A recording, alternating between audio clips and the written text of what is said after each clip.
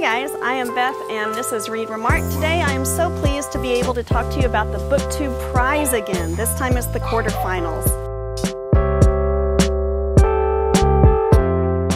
Thank you so much for joining. The Booktube Prize is basically a contest put on by all of us booktubers in which we vote through the books that we think are the best to see which one wins out. It is hosted by Robert over at Barter Hordes. I'll be sure to link to his video, and it is being presided over by many of us in Booktube Landia. For the quarterfinals, Robert narrowed it down to the books that got the most votes, and we get to vote on those. And so I'm going to tell you what... I have a little goblin over here shaking the tree to try and distract me. Spoiler alert, it's working. Starting with number 6, the lowest rated of the lot is The Mermaid and Mrs. Hancock by Imogene, Hermes, Gowar. This is a historical fiction book that kind of meanders, to be honest. I had such a hard time sticking with this one, and I felt so bad because I wanted to stay true to the contest and not DNF. Did not finish. I didn't want to DNF any of the books. I wanted to give them the full shot that they all deserve. Else they would not be on the Booktube Prize quarterfinals list to begin with. But The Mermaid and Mrs. Hancock just couldn't grab me, and it got to where it was like punishment to come back to it. I had a really similar experience when I was reading Manhattan Beach by Jennifer Egan, and I think that it's probably just a personal thing with me, that's just not the genre for me. It's just not. I can't seem to get myself into it. So I finally, with just a little bit left to go, had to throw in the towel and be like, For the rest of these, the race gets really, really close. It was so hard.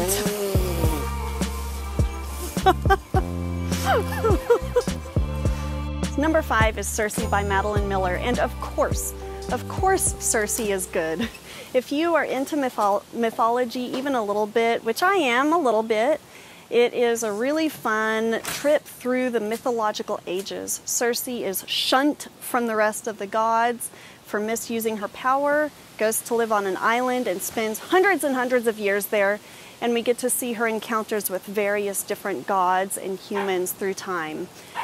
Now, the thing for me that made me rate it number 5 and not higher was that it just spans too much. It was hard to grab onto her story at any one place and feel a real, just that bone-deep connection that sometimes you can get with a book or with a character and their story. This one seemed to be more of a bump up against various places and people in time, without much of it really sticking so much until the very, very end. Still good, still excellent through all of the mythological ages. Hey, Lulu! Hey, girl! Hey, sweet girl! The one I voted for number 4 was The Immortalists by Chloe Benjamin, and I loved this book so much. Now here's the question that it really raises for you as a reader. If you could know the exact time and day of your death, would you want to know? Would you want to know? The kids in this book decide, without even being really old enough to make the decision, sure, I'll find out. And then they proceed to live the rest of their lives either rushing head first towards that date or tiptoeing around it and tiptoeing around their own lives as a result. It's beautifully told. It just weaves together all these different personalities, these different trajectories in their lives.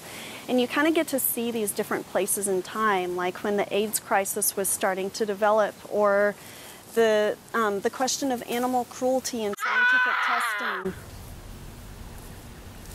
But it's just a beautifully told book, and it made me hurt in my heart a little bit to rate it number 4 because I feel like it deserved to be higher. But then again, so did these other books. So this is where the tough decisions come into play. No, I'm not talking crap about you. What the hell are you doing?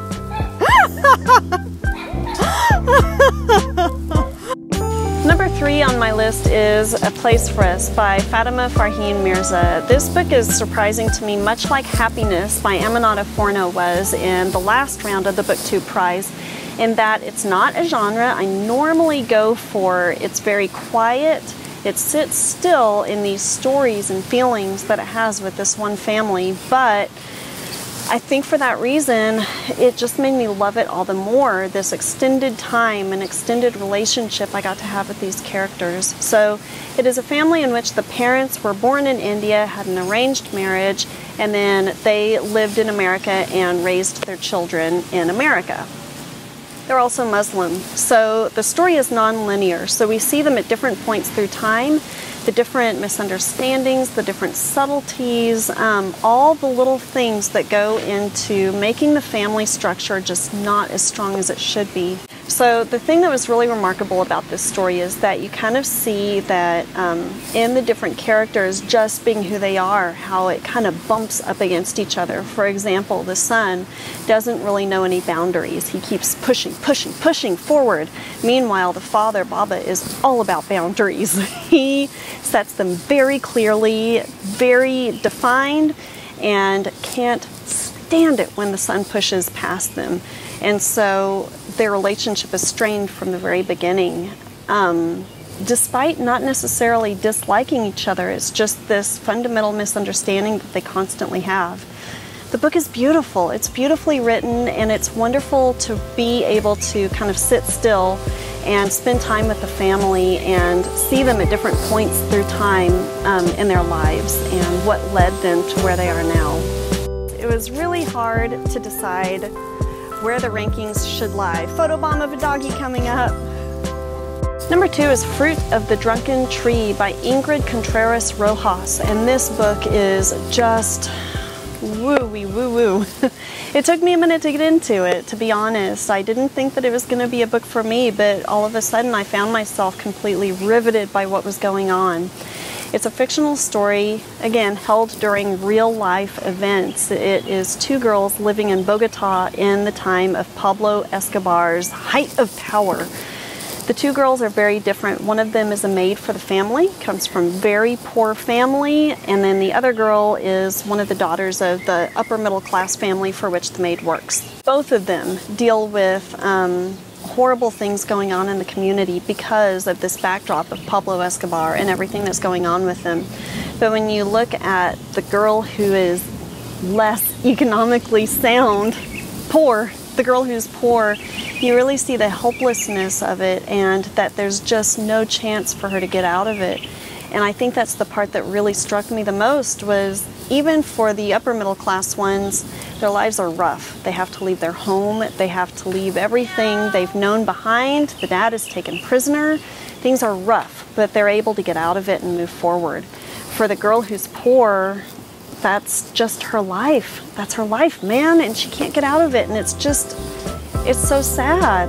It's so sad. You're silly. Okay, so here's a real bummer of a story, and the reason that the voice is not going to match what you're seeing on the screen for the rest of this video, I accidentally unplugged the audio source and could not salvage what was remaining, so I'm just going to talk over this video of me. So sorry about that. So here's my number 1 pick for the quarterfinals Booktube Prize, and it is A Ladder to the Sky by John Boyne. Now, John Boyne himself is not without controversy lately. I understand that he has a new book coming out about a trans person. I believe it's called My Brother's Name is Jessica. I have not read the book, and so I don't feel like I have any sort of dog in this race. All I can say is I fully support the trans community, but I am not even going to enter this discussion because I wouldn't know what I'm talking about, having not read the book. So I'm going to just leave that potential controversy alone and just talk about A Ladder to the Sky because I thought this book was just so wonderful. Now, unfortunately, I can't tell you much about the plot because I feel strongly that it's kind of like Fight Club, in which the first rule is you don't talk about Fight Club, and the second rule is don't talk about Fight Club. What I will say is that it has a character in it that you just don't like. There's not really any sort of redeeming stuff about him. Just keep in mind, not every story has to have a hero to root for. Not every story has to have characters that you identify with or that you love. Sometimes it's fun to read a book where you're almost getting to hate read it, where you hate the character, you hate everything they're doing, you want to clutch your pearls in shock and dismay at all the horrible things they do.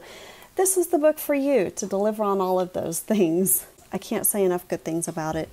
All right, so those are my picks for the quarterfinals of the Booktube Prize. I am going to be a judge as well for the semifinals, so I will be back in a couple of months with 6 more picks, how I rated those, and I can't wait to see how the other judges voted, and I would love to know your thoughts on any of these books as well. Let me know what you think. I love seeing the diversity of opinions here, and I love hearing from you guys. So thank you as always for watching, and I will catch you next time. Bye. You what? You locked us out?